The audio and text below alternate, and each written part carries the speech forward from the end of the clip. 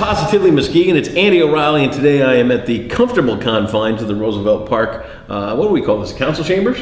Yeah. I'm here every other week. I mean, I ought to know that by now. Jared Olson is my guest today, and we're inside because it's a little rainy, but it's not going to rain on September 8th. Nope, September 8th, guaranteed sunshine. He said it, not me. It's Roosevelt Park Day coming up. First of all, thanks for coming back. Thank you. It's you were brand new into the role last year as we were kind of getting ready for Roosevelt Park Day. Give me a little update on Roosevelt Park and how it's gone since. I will. Roosevelt Park has been wonderful. Roosevelt Park Day last September 9th was a huge success. And we did good. Now, Mother Nature helped us out on that one too. Yeah, 72 degrees and sunshine. We're hoping for the same thing this year. We had changed things around from the downtown portion on Broadway. We moved it to our community center park with food trucks and a little bit different vibe. Free kids events last year were a huge hit.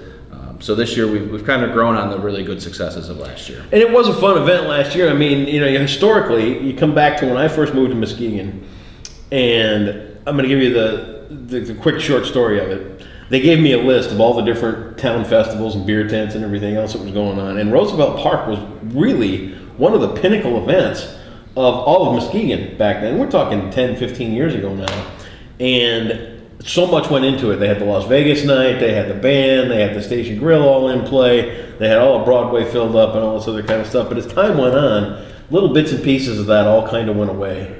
It got harder to do the Las Vegas night thing. That parents group that put it on, their kids kind of all graduated high school, and you know, things just change over time.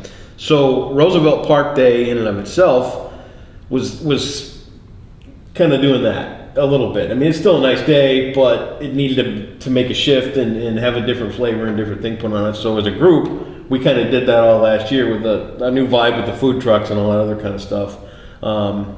And I think it worked out pretty good. Mm-hmm. It wasn't perfect for a first year. There's some improvements that could be made, but I think we've got those under control. Yeah, we certainly have growing pains. Yeah. We experienced those, to say the least, growing pains.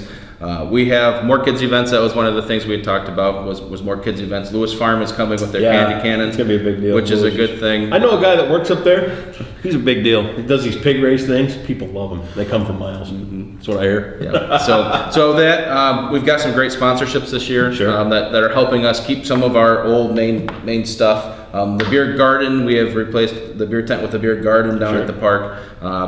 It looks like Pigeon Hill will be doing a special Roosevelt Park Day beer for us. Cool. That will be on tap at the beer gardens. We have added another band. One of the things we found last year was that ending it at 6 was a little too early. We were lucky to have people that wanted to continue to listen to music and enjoy the day in the park and enjoy the community. So we're going to go a couple hours later this year. Cool. We've added Natchez Trace as a band. So love those guys. They'll be playing in the middle of the afternoon after the Mona Shores Fiddlers play. Cool. Our food vendors are looking up from last year. Last year we had 10 food vendors. At this point we already have that. We should have significantly more than we did last year. And room for more. And room for more. So if you're watching and you got a food truck or a trailer or any of that kind of stuff, get a hold of that Roosevelt Park website. We'll put the link right here and get you in on this because it's a big growing event. It is. We've seen a wild success last year. We had several food trucks sell out, be early and leave because the crowd was so good. Yeah. So we did really well last year. So let's go through the whole day. I know it starts off with the pancake breakfast that the Lutheran Church is putting on. Yep. That'll be right at the community center. Then the parade. Yep. Which is... Parade starts at 10. Okay. Lineup starts at 9. So if you're in the parade, you're going to get a notice from us, but lineup starts at 9 on Broadway.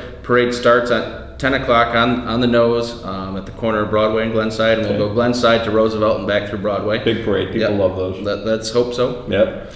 And then after the parade, the food opens. Well, the food probably comes about 11. Yep. I think. And then we'll have the arts and crafts area and the kids area and all that kind of stuff going. Yep. We've got a great arts and crafts vendor show. We have changed that around a little bit this year. Last year that was another thing that we had some growing pains with, was spot sizes and locations. We're hoping we have a better location and better access to those crafters this year. Yeah. So again, we're still experiencing some of those changes, but we think we're doing a little bit better than we did last year. We learned some lessons. So we still have some spots left for craft vendors. Okay. We are allowing those applications up to a week before the event. Cool. So we expect to get some more, especially if the weather looks good. Yeah. So nice. If you're interested in being part of it, we'd certainly like to have you. And you can go on our website, the link which will follow, and sign up right there. What should we should get an arts and crafts booth going. What can we make, you and me, in our spare time, because we've got so much of it.